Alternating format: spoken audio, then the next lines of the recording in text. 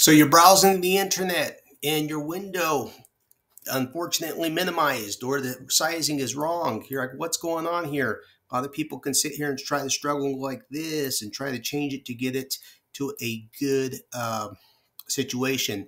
Not necessary.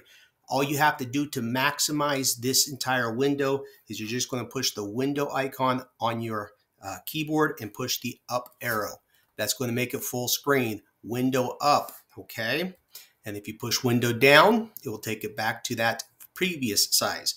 So the window icon plus up will make it full screen.